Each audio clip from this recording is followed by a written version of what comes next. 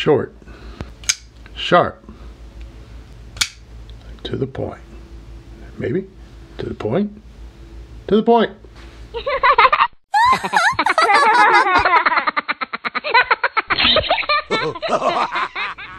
Well, hello, ladies, gentlemen, children, monkeys of all ages. Welcome back to another short, sharp, and to the point. Today, we are going to get in on another prototype. Oh, yeah. You know what's up? This is where it's coming from. NRiggi knives. First, we are going to take a look at what this would look like in a rotation. So, let's toss out that Forrest Hank. Take a look at this NRiggi jersey prototype here in a second.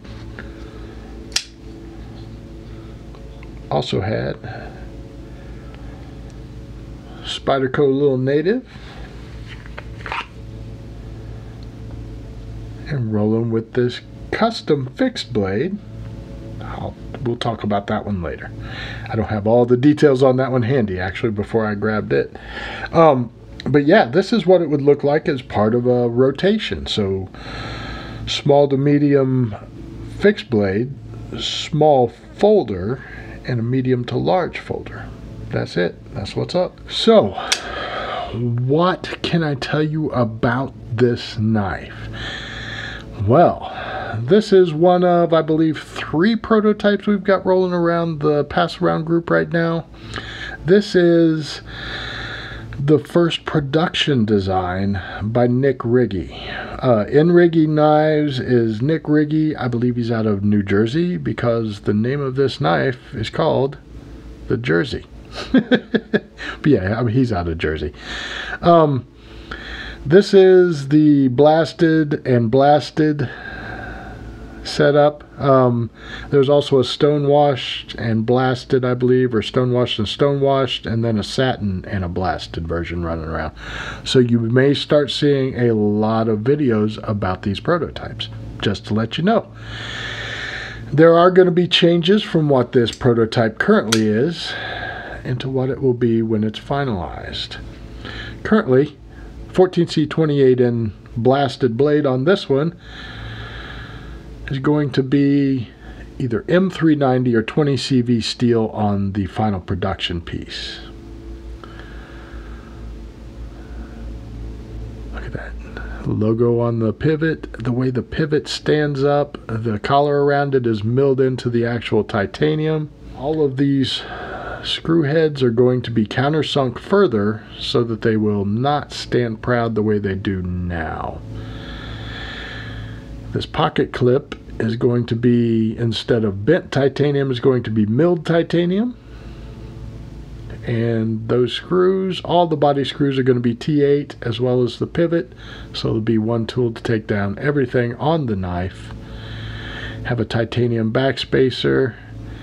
It is full thickness titanium. There is no milling in there. This thing weighs 3.7 ounces. You've got about a 3 1/8 inch long blade. About 2 7/8 of that is cutting edge. Just over 4 inches in the handle, and about 3 5/8 grippable area. So that's a little, I know it's going to be a little small for some people. And this knife is not a huge knife by a long shot. You can see what some of the usual suspects in this size range are over here. So, one of the things that's going to blow your mind is who this knife is made by. And there may be one knife kind of standing out over here that is not in this size range, that just doesn't make sense. And that's because this knife is being OEM'd by Shield-On. That's right. Yeah, Shield-On. I didn't even know they did OEM work. And I definitely didn't know they did OEM work in this kind of materials. This level of fit and finish is impressive. Very impressive. Have a hardened lock bar with an over travel stop built into it. It's smooth. I mean, smooth. Just the little detail, like I said, the way the area around that pivot stands proud on both sides and is just perfectly milled. All the edges are knocked down. Everything is nice and flush. I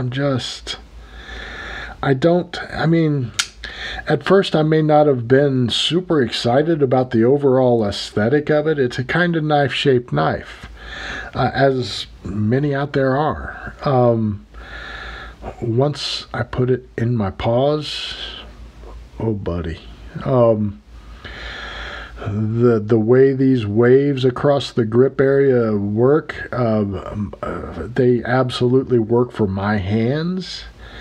And let me tell you, my pinky may just barely be on there, but this thing feels so secure, so perfect in hand.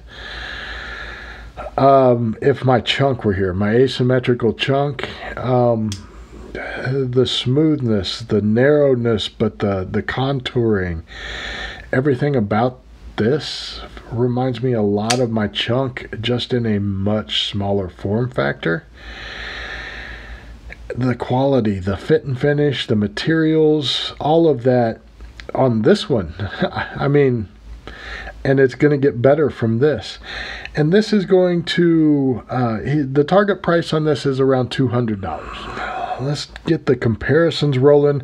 We'll start at the affordable end and work our way down. So, budget-wise, we have the QSP Penguin coming in at under $40, $32 roughly for this version of it.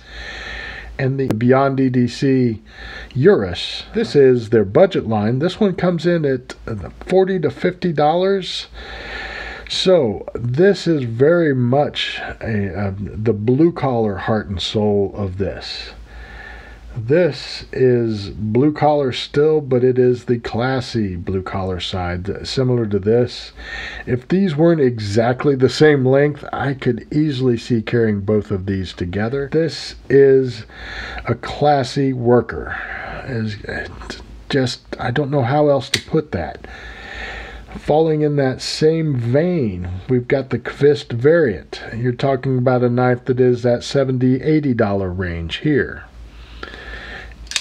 Along with the Asher, straight out of Pittsburgh.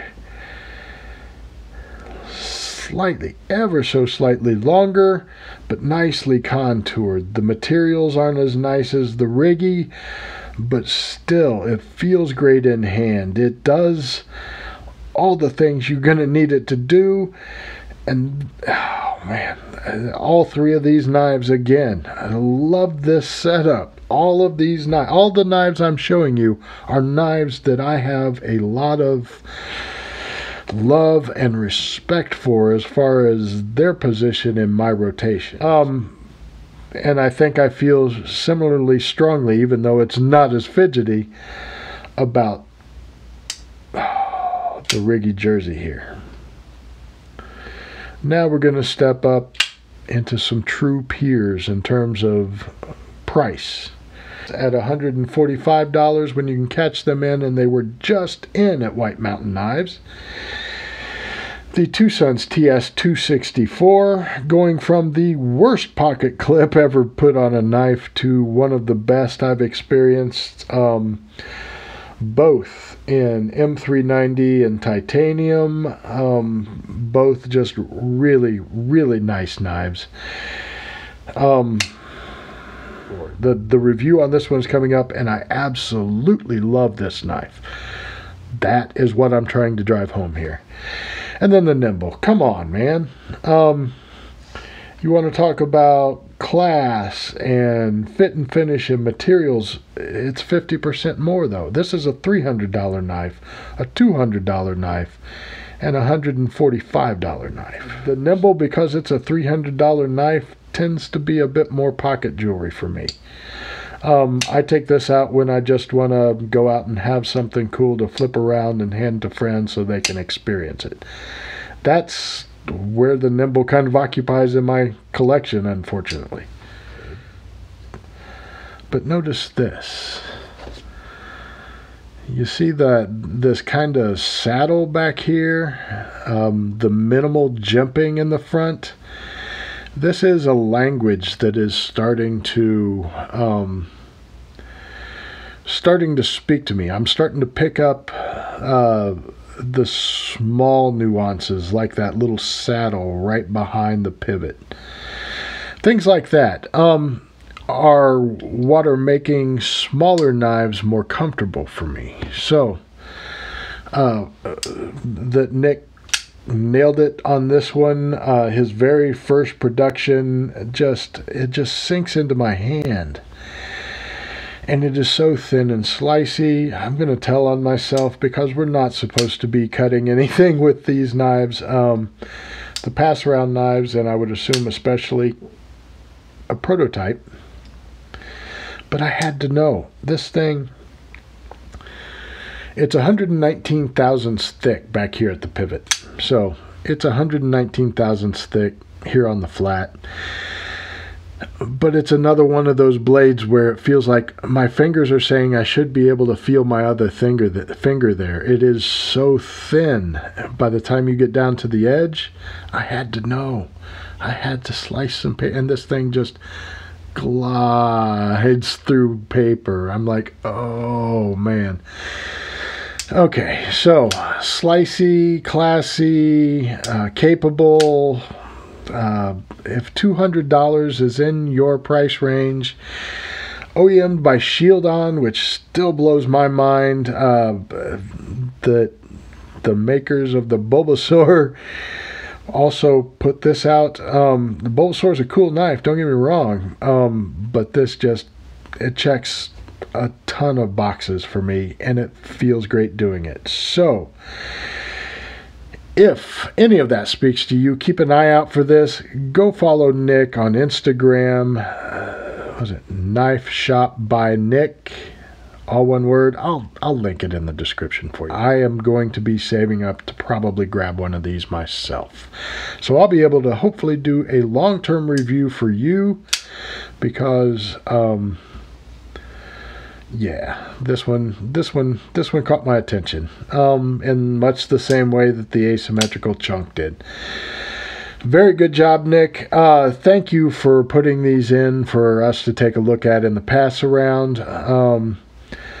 Again, I look forward to checking one out, hopefully getting one when these come out myself, and good luck to you, man.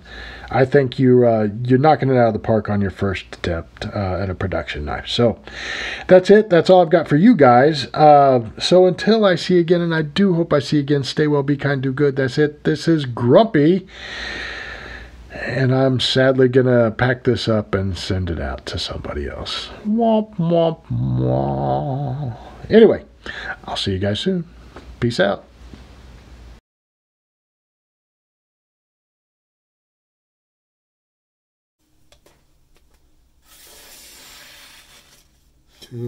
Holy crap.